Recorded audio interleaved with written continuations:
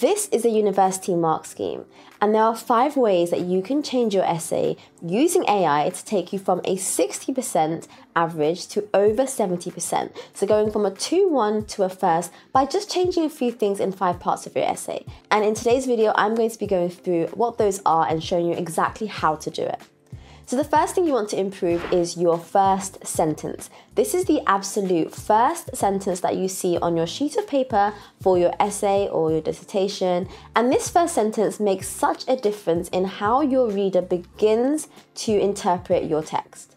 You want to start with a hook. Make it compelling and make it so that the reader's interest has been grabbed, but also kind of tease them a little bit with what's to come. You can either provide them with like an interesting quote or thought-provoking question and make it so that the introduction, that first sentence, tells them the topic area of what you will be speaking about. It shouldn't be ambiguous, it should be exact and to the point. Now, how can you make sure that your essay has been introduced in the strongest way possible? Well, one of the ways that you can do this using AI is by using a platform called Jenny.ai. And Jenny.ai is an AI-powered writing tool that is your writing assistant. It uses AI technology to formulate the next best sentence based on what is already written. Now, what it can do is really help you overcome writer's block. If you've started writing and you don't quite know how to begin that first sentence, or even if you've written part of the text, but your first sentence just isn't as sharp as you want it to be, you can get Jenny.ai to actually help you with this. And let me show you how. So as soon as you open a new document in Jenny.ai, you are prompted to mention what are you writing about today.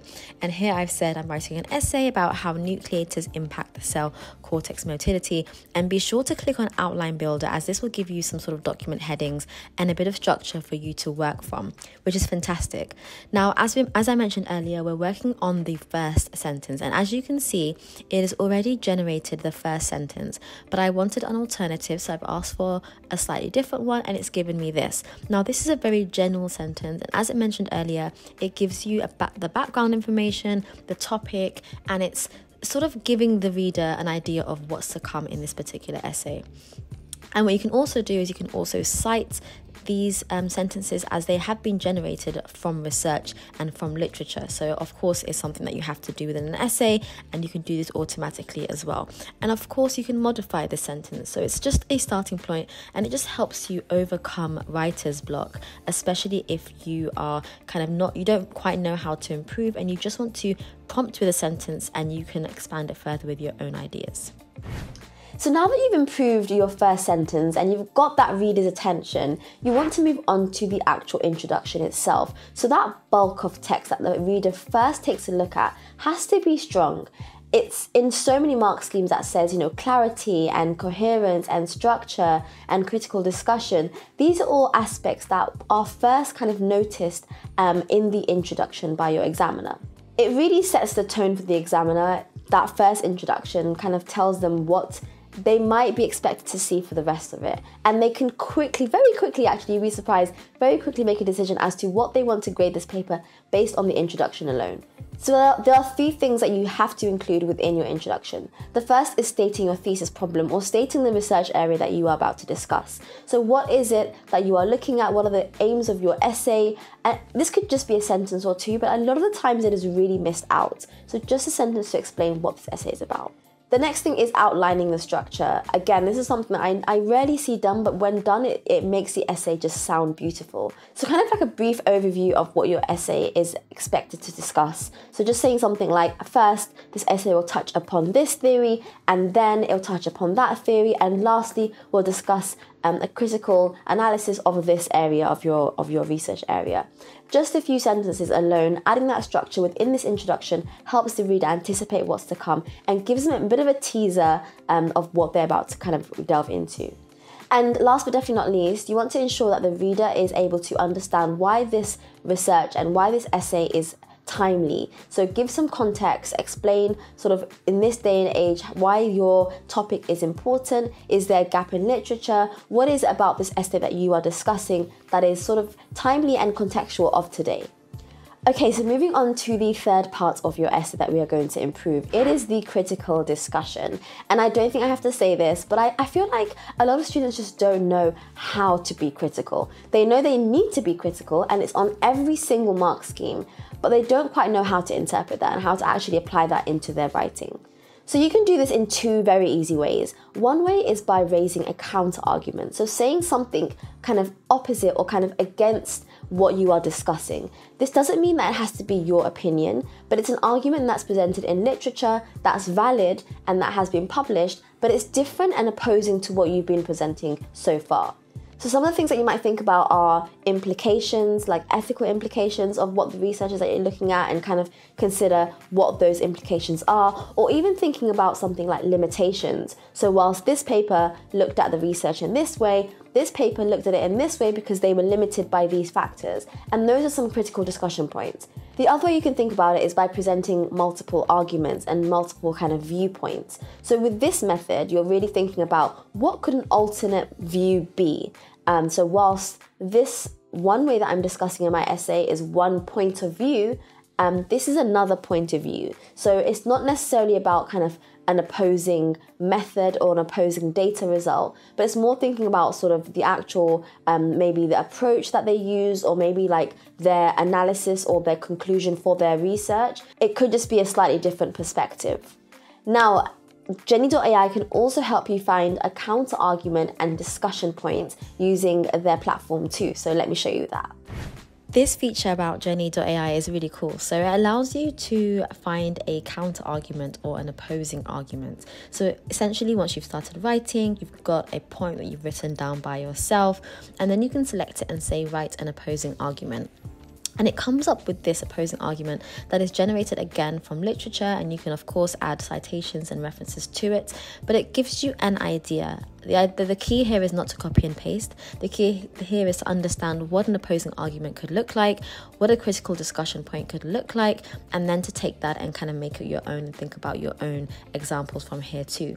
And like I said, you must make sure you're referencing, so take a look at some research, some literature, and then modify it to make it suit your own text. Okay, so we've got our juice in and we've added the critical discussion, and now we're moving on to the conclusion. The conclusion is arguably, I would say after the introduction, the conclusion is probably the next most important section that your reader and your examiner is going to take a look at. It is the last thing that they walk away from. After reading your essay, the last thing they take a look at is your conclusion. So it has to be strong and it has to leave them with a really thought-provoking summary of your essay and your discussions. Now, there are three things that you must include within the conclusion. The first is to reinstate your thesis. As we mentioned earlier, the point that you are writing your essay about, what your aims and objectives are for the research, say that all over again, as if they don't even know it. Make sure you're providing a sense of closure. So that means using keywords like in summary, to conclude. These are words that kind of inform the reader and tell them that they're coming to an end of the discussion. And lastly, connect back to your introduction. If you mentioned a key point or key idea in the introduction, mention it again in the conclusion, just to kind of show that there's a nice flow, a nice structure, and that you're telling a really good story that the reader is able to follow from the beginning, the introduction, all the way through and end at the conclusion. And don't introduce anything new or any new ideas in the conclusion either. And actually, Jenny.ai can also help you with your conclusions. And again, let me show you how. Okay, so moving on to the conclusion. You've finished writing a paragraph and you want to get a nice conclusion. You can use Jenny.ai to conclude this paragraph. So it can't be a very large paragraph, but a smallish paragraph you can conclude with just a few sentences to kind of summarize it and kind of end that section. And as you can see here, this is a conclusion which summarizes everything that I've stated, and I can automatically insert it into my text. And again, just make sure you're checking it over, making sure that it makes sense, making sure that it's relevant, it includes the information that you need, it's clear, and of course you can spell check it using Jenny as well. And last but definitely by no means least, the last point is the referencing and your citations.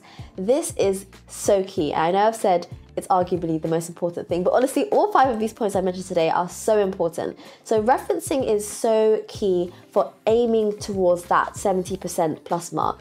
Getting 70, 80, 90%, those are marks that you get because your examiner has deemed your work sort of publishable, like close to publishable standard, with of course a bit more work. So for them, referencing has to be 100%. There's no kind of leeway or no kind of area or room for mistake when it comes to referencing.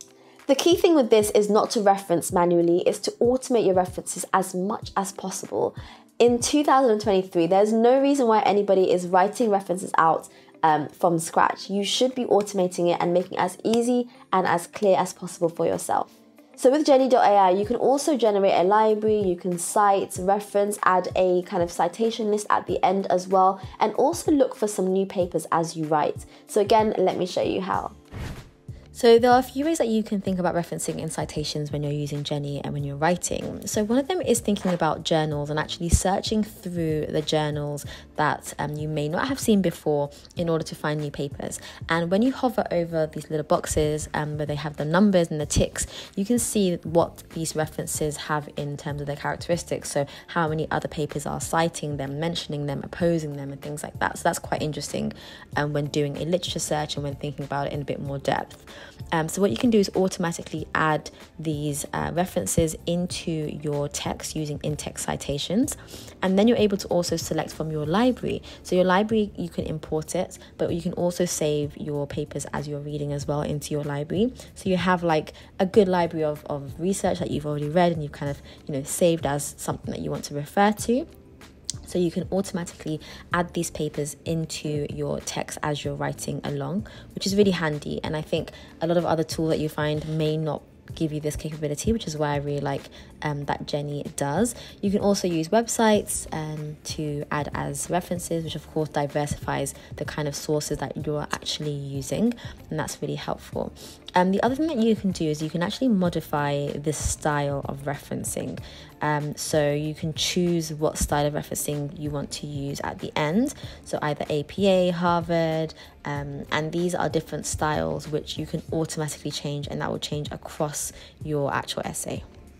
So as you can see, Jenny.ai is an amazing platform that gives you the possibilities of really improving your academic writing in a number of different ways, that allows you to stay true to yourself when it comes to what you're writing. And it means that you're not only doing research in a more productive way and you're doing your writing in a more productive way, you are able to keep originality and keep your work as ethical as possible.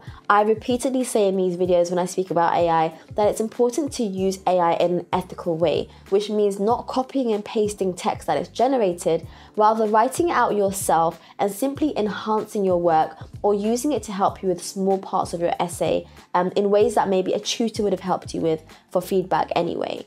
If you want to try Jenny.ai, I'll leave a link for it down below, and I'll also leave my discount code over here, which is Jenny20, which gives you an extra 20% off of the already discounted annual subscription. And as you can see from this video today, it will help you with so many different aspects of writing that it's a worthwhile investment. And if you want to see more videos like this, don't forget to hit the subscribe button to see more from me, and don't forget to leave me a comment and let me know if you've tried Jenny before, and if you haven't, then yeah, try it and come back and let me know how you find it. See you in the next video. Bye!